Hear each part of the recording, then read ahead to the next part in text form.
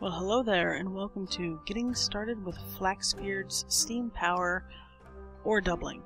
There's a lot you can do with Flaxbeards, but right now I'm just going to focus on or doubling.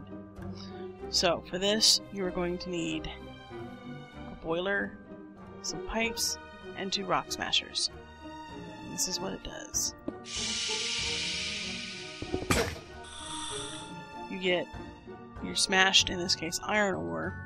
You get 2 for 1, so there's where the doubling is. You just throw that in a smelter or a furnace, whatever you may have. Bam, done. So, what this does is you put your fuel here, and it converts your water into the steam, which is what actually powers the system. It is a very good idea to have an infinite water supply nearby because it's kind of slow and you'll use a lot of water. So to get started, you're going to make a setup like this. You're going to need a crucible, a big mold, a smaller mold to go into it, and then a carving table. What the carving table does is you can take one blank mold instead of keeping one of each. Just right click it, and it changes between the 3 molds you can use. Now, keep in mind you have to use an empty hand when you click this or nothing will happen. So, let's look at materials. You're going to need 62 brass plates, 6 iron plates, 9 iron ingots, a furnace, 15 clay bricks, 26 cobble, 6 redstone, and 25 wood planks. And you're going to need, of course, a heat source to put under your crucible to heat it up. Now, there's 2 ways you can do it. You can use brass plates or brass ingots. It's much more resource efficient to use brass plates because brass plates, it only uses 75% of an ingot.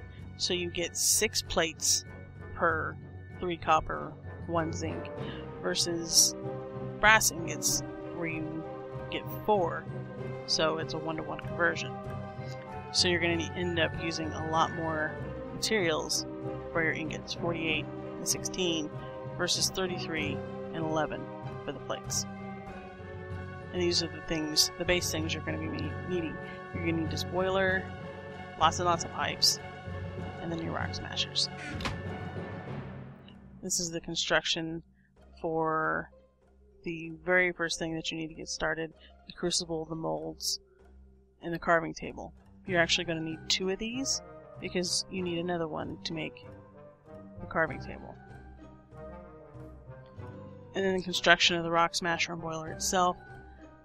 As you can see, lots of brass plates, lots of different stuff going on here. The boiler is fairly easy. The pipes are easy, you just need quite a bit of them. And then you're going to need 3 of the brass pistons per smasher, and you need 2 for it to work. So everything here has to be doubled to get 6 of these. So you can get 2 smashers. And how this works, I'm going to demonstrate with Flaxbeard. With some iron. So for the iron plates, for instance, just press Q, throw 2 iron ingots in there, empty hand, click it, see the level go down a little bit, open it up, there's your brass plate. And really, that's all there is to it. Once you have all your components, you set up your boiler, you shift click to put your pipe down there. You want the ones in the back to be 1, 2, 3, 4, 5 across. You put another one here, place your rock smashers thusly, and that's really all it is to it. Looking at it, it seems like it's fairly easy, but again, when you look at the resources it takes, you're still going to need 62 brass plates. So you're still going to need to do quite a bit of mining to get enough copper and zinc, plus the time it takes to actually make the plates, which, as you can see, is actually kind of slow. So you spend a lot of time to do it, but essentially, that's it. you can now jump into Flaxbeards and get your ore double on. That's it for today. Thanks for watching. Bye.